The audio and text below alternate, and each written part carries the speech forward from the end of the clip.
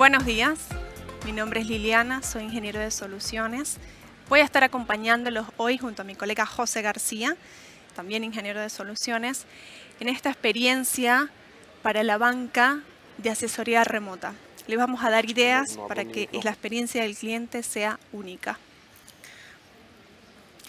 Vamos a estar estructurados de la siguiente manera. Les vamos a contar una historia bastante simple, bastante real también, sobre Patricio, donde vamos a mostrar la propuesta de valor de Salesforce y vamos a cerrar con los beneficios de esta propuesta de valor. Como siempre, nuestro Safe Harbor, Salesforce sabemos que es una empresa pública que cotiza en la bolsa, por lo que cualquier decisión de compra que se tome a partir de este momento tiene que ser sobre los productos y servicios que estén disponibles, no en roadmap.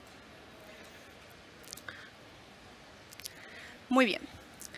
Todos acá somos, o digamos la gran mayoría, somos clientes de algún banco, ¿no? Como clientes de banco, ¿qué es lo que queremos? Queremos experiencias únicas, experiencias ágiles, experiencias que nos lleven a tener una experiencia única, ¿sí? Todo esto basado en relaciones de confianza, en transformación de cada interacción de manera personalizada. Vamos a... Por ejemplo, les voy a contar una historia, una anécdota. Esto digamos que está fuera del libreto que tenemos que decir. Pero yo tengo un amigo que se llama Carlos, justo antes de todo este tema de la pandemia. Carlos hizo un viaje con su novia al exterior y antes de la cuarentena le suspendieron este viaje una y otra vez. Al suspenderle este viaje, Carlos tuvo que quedarse 2 meses en un hotel, pagando comida, gastando dinero que por supuesto no estaba presupuestado, ¿no? Dicho esto, Carlos al regresar, cuando abrieron los vuelos de retorno a Argentina, ya no tenía dinero, su dinero se acabó, por lo que su familia decidió hacer una junta de dinero para poder darle a Carlos y a su novia el retorno a Argentina. Les cuento esto porque la experiencia que tuvo Carlos, o que le hubiese gustado a Carlos tener, es que el banco al que le deposita su confianza o al que le deposita los objetivos, sus objetivos financieros, le hubiese ofrecido alguna solución, bien sea un préstamo, una extensión del límite de la tarjeta de crédito para que él pudiera salir de esa situación. De esto se trata, de generar confianza en nuestros clientes, de construir estas relaciones de confianza y de hacer que las interacciones, dados momentos de vida, sea personalizada. Y esto es lo que hace Salesforce, construye relaciones de confianza con sus clientes. Así como la historia de Carlos, yo les voy a presentar la historia de Patricio. No va a tener la misma experiencia que Carlos, él va a tener una experiencia un poco más ágil. Me voy a poner el sombrero ahora de Patricio para simular que soy un cliente de Banco Cumulus. Patricio tiene una situación particular. Patricio se tiene que mudar a Capital, él es del interior, junto a su familia. Él tiene esposa y 2 hijos. Su esposa está pensando en cambiar los muebles, ella quiere remodelar un poco su casa. La verdad, la esposa le está saliendo bastante costosa en ese sentido, por lo que decide pedir un préstamo personal a este Banco Cumulus, ¿sí? Esta experiencia de Patricio es atendida por Liliana, quien es ejecutiva comercial. Liliana, como ejecutiva comercial, no solo va a atender las necesidades de Patricio sobre su préstamo personal, lo que está solicitando, sino que también le va a ofrecer otras oportunidades, le va a dar otros productos, le va a dar beneficios por ser un cliente que tiene un largo recorrido con nosotros como banco, ¿sí? Vamos directamente a la plataforma, vamos a ver una demo en vivo, donde vamos a mostrar todo este viaje de Patricio. Patricio, como les comenté, está buscando un préstamo personal para poder costear todos sus temas de mudanza y él va a ingresar directamente en un portal de autogestión del Banco Cúmulos. Es un portal donde puede ver todas sus operaciones, puede ver todos sus productos, puede gestionar algún tipo de solicitud o de tareas con el banco y digamos que de alguna manera todo este tema de autogestión permite que Patricio haga sus gestiones de manera online, que no tengan que ir a una sucursal. Por todo este tema post-pandémico, modelo híbrido también, un día estamos en casa trabajando de home office, el otro día estamos en la oficina, estoy atendiendo a los chicos, estoy atendiendo a las mascotas, algo por el estilo. Lo último que se me ocurre es ir a una sucursal, ¿no? Supongo que a muchos les pasa, ¿no? Como a mí. En este caso, como Patricio, entro a este portal web, aquí veo todos los productos y lo que quiero hacer es agendar una cita con mi ejecutivo comercial, con el que tengo más confianza para poder darle todo este contexto de lo que estoy queriendo como solicitud de préstamo personal. Vamos a agendar esta cita a través del portal. Esto es digamos, un proceso guiado que me va a ayudar de una manera muy ágil, muy rápida, a hacerle saber a Liliana que necesito contactarme con ella para hacerle este pedido de préstamo personal. Selecciono mi ejecutivo comercial, que es Liliana Joya, es con la que tengo más confianza y voy avanzando en este proceso guiado. Voy a seleccionar el tipo de producto. Puedo tener varios productos disponibles de acuerdo a mi cuenta, en este caso es un préstamo personal. Vamos a tener 3 opciones de atención: teléfono, en sucursal y videollamada. La videollamada es algo con lo que estoy familiarizada. Todos los días me conecto a través de videollamada para atender en mi trabajo ciertas reuniones o solicitudes, ¿no? Vamos a seleccionar la sucursal, en este caso Puerto Madero. En caso que yo quiera ir directamente a la sucursal, cosa muy rara porque siempre lo quiero hacer todo de manera online, vamos a seleccionar la sucursal donde me muestran los horarios, diferentes tipos de horarios en los que puedo asistir. En esta oportunidad voy a atender, como es una videollamada, voy a tender a escoger el horario que más se acerque a mi disponibilidad. Entonces, el horario inmediatamente disponible es el de las 2:30 a 13, así que le pido a Liliana que dentro de esa franja horaria se contacte conmigo. Chequeo que todos los datos estén correctos, que todas las citas de este servicio estén correctos para que Liliana se pueda contactar y envío mi solicitud. Entonces, de una manera muy rápida, muy ágil, a través de un proceso guiado, voy a poder realizar esta gestión o esta solicitud para que me puedan resolver el tema del préstamo personal para mi mudanza. Ahora me quito el sombrero y lo que voy a hacer es convertirme en ejecutivo comercial Liliana Joya, ¿sí? Como ejecutivo comercial, lo primero que hago es iniciar sesión en la consola de Salesforce.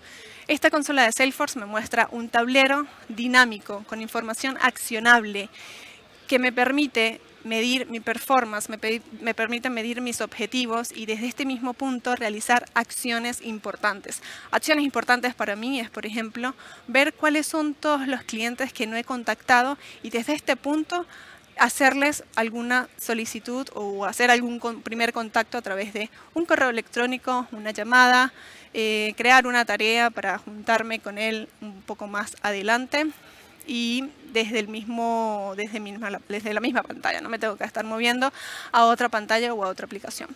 En la parte de abajo voy a ver todos mis referentes, cuáles son mis cuentas más importantes, cuáles son mis oportunidades con las que tengo que empezar a trabajar. Esto me da una visión, un panorama amplio de lo que tengo que ir gestionando en mi día a día. En el lado derecho vamos a ver las tareas, por ejemplo, la tarea que creo directamente sobre el registro de mi cliente, lo puedo ver en este punto, o ir haciéndole seguimiento a las que ya tengo anteriormente creadas. La agenda que acaba de hacer Patricio, del otro lado de la pantalla, digamos, lo puedo ver en 2 puntos. Lo puedo ver como una notificación, si vemos arriba esa campanita, con el 1 es una notificación de que esa cita está próxima a suceder, por lo que podría ingresar directamente desde ese punto. Si no, puedo ver mi calendario a través de las citas del día, donde voy a ver todo un panorama general de mis próximos agendamientos o mis próximas reuniones. Voy a ir directamente a la cita de servicio, es la que está más próxima, y lo que quiero hacer ahora es saber de qué se trata, de qué es esta cita, quién es este cliente, qué es lo que me está pidiendo para tener contexto al momento que vaya a conversar con él. Voy a ver que la cuenta es de Patricio. Patricio Méndez es uno de mis clientes frecuentes. Voy directamente a la cuenta para ver toda la información que tenemos de manera consolidada de este cliente. En este punto voy a ver quién es el cliente, datos básicos, dirección, correo electrónico, productos, todos los intereses del cliente. Sé que le gusta el fútbol, le gusta ir a recitales. Esto es información que me va a permitir tomar alguna acción más adelante, ¿no? Sé que los productos que tiene, o dentro de los productos que tiene, no hay un préstamo personal, no hay un seguro. Esto quiere decir que yo podría, o es un cliente, porque probablemente nos pueda aceptar un seguro de algún producto que estemos impulsando o el préstamo personal. Veo además toda la trazabilidad de las actividades que tenemos con el cliente. Actividades como tareas, correos electrónicos de manera integrada. Puedo ver los correos electrónicos que vamos recibiendo y que vamos enviándole a este cliente. Ahora bien, tengo toda la información de Patricio, ya sé de qué se trata, qué es lo que quiere Patricio, qué le gusta a Patricio, cuáles son los productos que tiene Patricio. Voy a la cita y desde esta cita o esta solicitud de reunión o de cita, lo que voy a hacer es enviarle un recordatorio a Patricio que tenemos una llamada pendiente. Este recordatorio lo podemos enviar por un mensaje de texto o por un correo electrónico. Y aquí viene la parte divertida. Le llega al cliente simplemente por un link. El cliente no tiene que estar instalando ninguna aplicación para poder contactarse con nosotros a través de videollamada. Recibe un link, aprueba los términos y condiciones y automáticamente podemos ver a través del teléfono o de la computadora a nuestro cliente Patricio. Ahora vamos a cambiar el rol un poco. Nuestro cliente Patricio en esta oportunidad va a ser José García.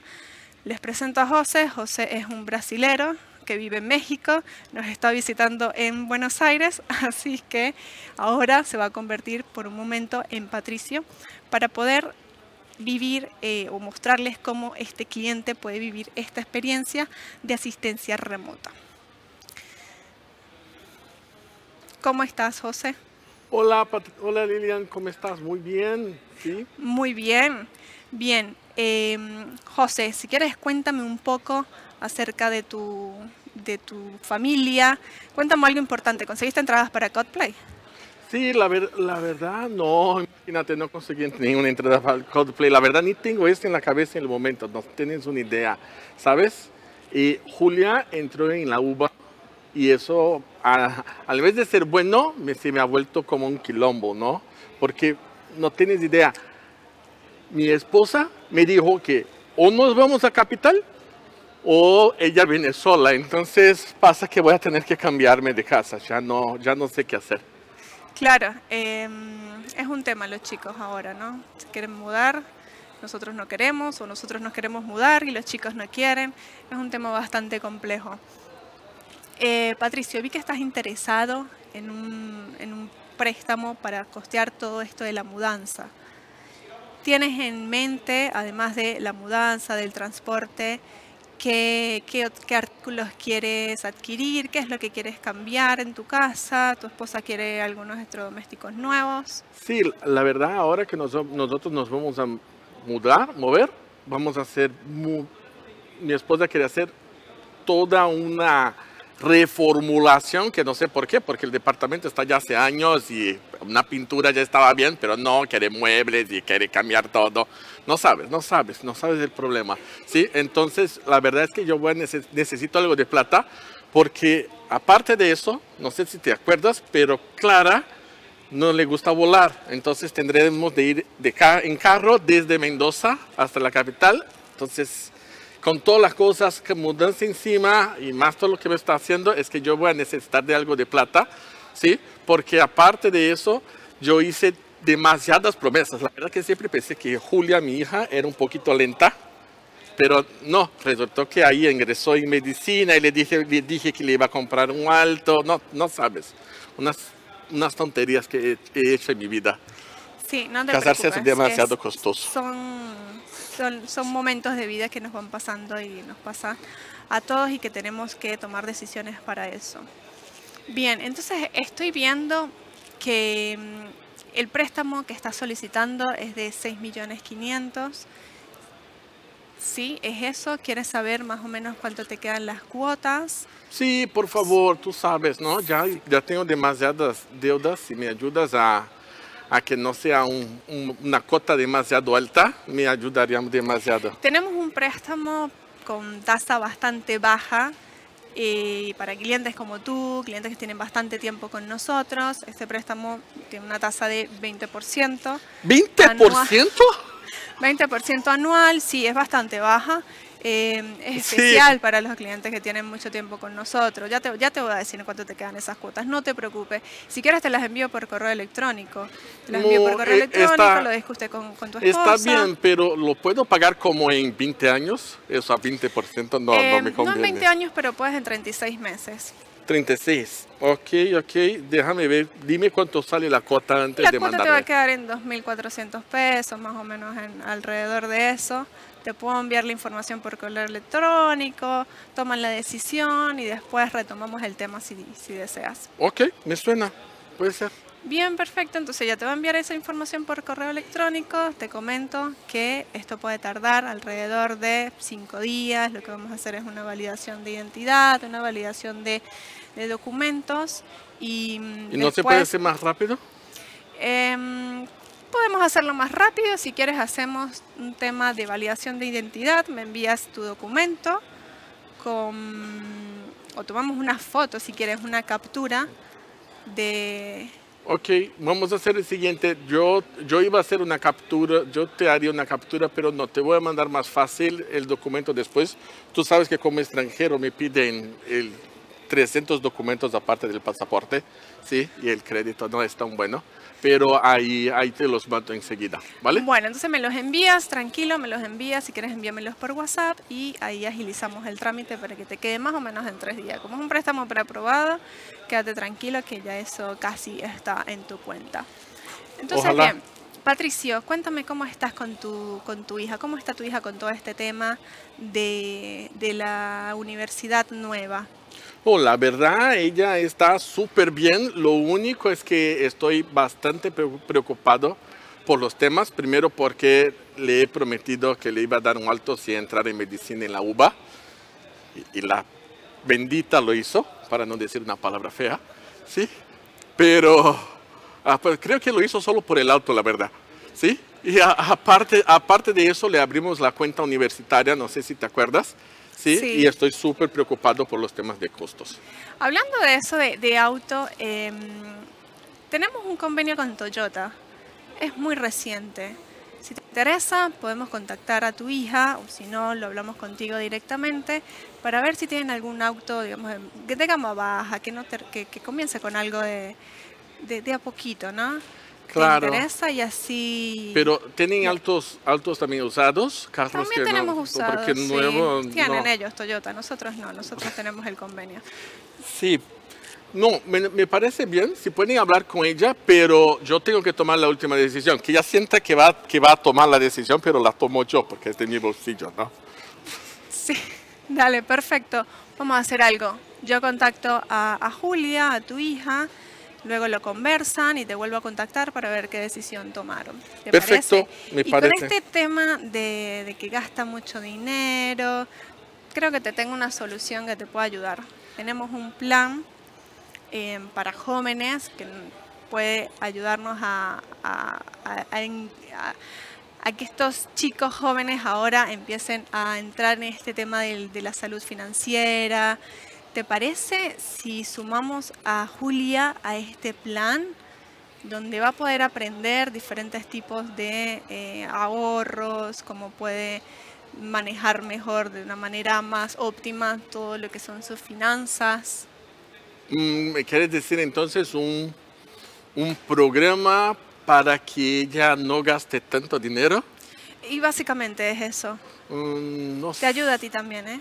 No sé, pero no me van a estar enviando un montón de tonterías, ofreciéndome tarjetas de crédito porque le puse un plan de ahorro de plata, ¿no? No, esto es un plan educativo para que sepa cómo administrar su dinero. Básicamente es eso.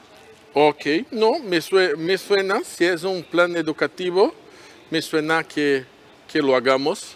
Si ella, la verdad, si eso hace con que ella gaste la mitad, hasta ahora no salió del mall, desde el shopping, desde que le hice la tarjeta, le abrí la cuenta. ¿Sí? Sí, tranquilo, que con esto creo que va a empezar a ahorrarte un poquito más de plata, ¿eh? Uy, ojalá. Así que vamos a agregarla al plan educativo y bueno, quedamos con el tema de comunicarnos contigo para hacerle seguimiento a lo del préstamo. Mañana te llamo y seguimos con esta conversación. Ay, me parece excelente. Muchas gracias, Lili. Eres la mejor.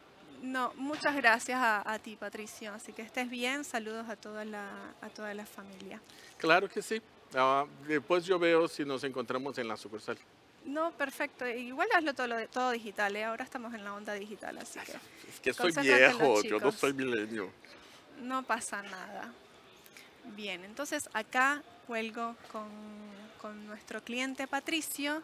Patricio en realidad se llevó una experiencia bastante ágil, bastante rápida. No solo resolvimos lo de su préstamo para la mudanza, sino que también le ofrecimos otros productos, otros servicios que en realidad, conociendo todo el tema o todo el contexto de su familia, lo supo aprovechar. Sabíamos que era un cliente propenso a aceptar este tipo de servicios. Ahora bien, como ejecutivo comercial pude hacer toda esta operación con Patricio. Lo que puedo hacer como ejecutivo comercial también lo podría hacer como gerente o como supervisor de área. Tengo además otras herramientas que me permiten monitorear parámetros de mis equipos a nivel de provincia, a nivel de ciudad o a nivel de sucursal. Puedo también monitorear cómo está cada miembro de equipo, cómo está a nivel de performance. Puedo saber cómo está nuestra cartera de clientes o nuestra adquisición de nuevos clientes. También podría medir el rendimiento de los productos. ¿Cuáles son los productos que más se están vendiendo? Y hacer un análisis en base a esa información. También otro de los indicadores accionables y dinámicos que tenemos es medir las actividades que estamos realizando, o qué tiempo le estamos dedicando a estas actividades, bien sea por llamada, por correo electrónico o por atención a sucursal. Y esto nos puede servir para medir si el rendimiento está siendo óptimo, ¿sí? Vamos de nuevo a la presentación, por favor.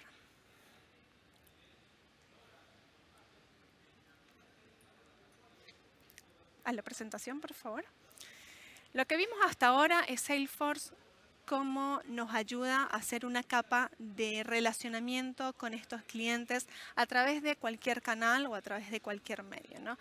Patricio, sin necesidad de ir a una sucursal, obtuvo una experiencia única al nivel de banca. Y no solo obtuvo esta experiencia, también obtuvo otros productos, otros beneficios, una tasa preferencial. Y Liliana, por otro lado, con una postura proactiva, pudo atender la solicitud de Patricio.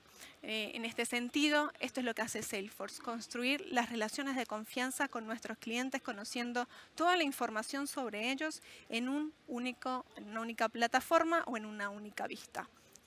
Ahora voy a invitar a Agustina. Muchas gracias por atender a esta demostración. Muchas gracias, Lili, y muchas gracias a todos por estar hoy. La verdad que es súper interesante la presentación, pero ¿cómo llevamos esto a la práctica, no? Siempre nos preguntamos, vemos las demos y cómo lo llevamos a la práctica. Así que la idea hoy fue invitar a Flor de BBVA, que nos va a estar acompañando y contando acerca de lo que vienen haciendo junto con la vertical de servicios financieros en Salesforce, en lo que es atención online. Así que bienvenida, Flor. Hola, Agus, ¿cómo andás? Muchas gracias por la invitación, gracias a vos y a Salesforce por invitarnos acá a contar nuestra experiencia. El banco, digamos, el año pasado se planteó la idea de cambiar su herramienta de gestión en el canal digital. Y bueno, una de la alternativa que elegimos es migrar a Salesforce Financial Service. ¿Por qué elegimos Salesforce? Ya veníamos trabajando con ustedes en otros módulos.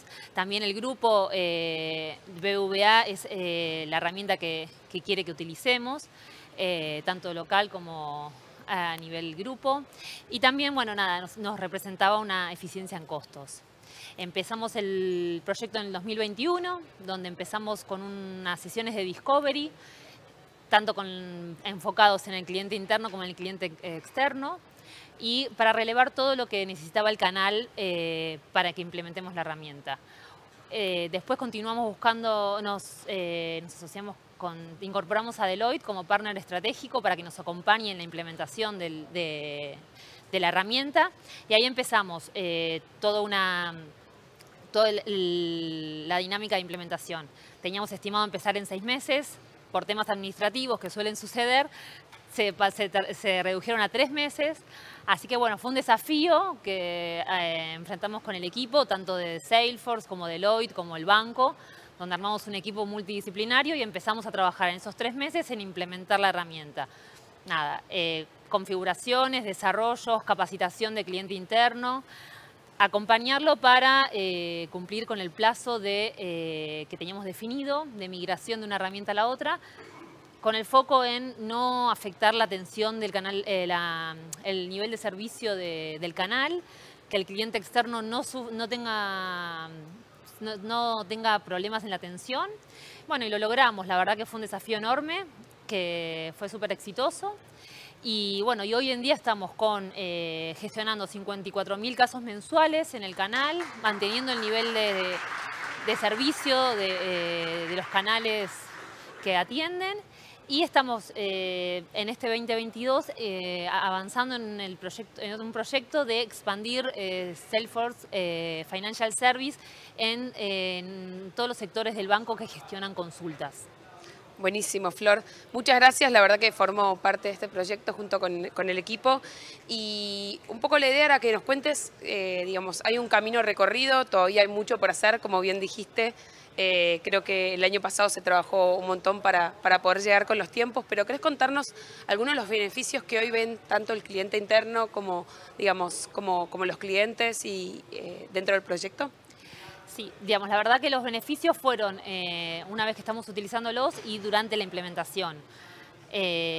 Puedo destacar como beneficio la flexibilidad y la agilidad que tiene la herramienta para implementarla. Eso nos permitió realizarlo en 3 meses. Después también un beneficio es la adopción que tiene el cliente interno, la facilidad de adopción, de utilización, de la experiencia, que eso permite que se expanda rápido en la utilización, y también la trazabilidad que nos da la herramienta para concentrar en un solo lugar todos los puntos de contacto con el cliente y poder saber qué sucedió cada vez que el cliente se contactó con el banco. Buenísimo, muchas gracias. Y como para cerrar, veo un montón de gente en la audiencia, creo que hay un montón de gente que hoy está trabajando con la herramienta, hay otros que seguramente la están evaluando o quieren saber más acerca de ella. ¿Qué nos podés contar, digamos, como lección aprendida o como consejo para nuestra audiencia que hoy nos acompaña y que nos está escuchando con mucha atención? Como consejo, la verdad que para mí tengo 3 puntos principales que fueron claves. Una fue el equipo de trabajo, que la verdad que contar con un equipo de trabajo tanto del partner como Salesforce y BBVA, que estuvo siempre comprometido en lograr el objetivo. Eso es clave. Después, también nosotros en BBVA trabajamos con metodología Agile y con procesos de mejora continua, que eso nos sirvió mucho para ir dando pasos cortos pero concisos, ir viendo el error en el momento que teníamos y no al final. Y después también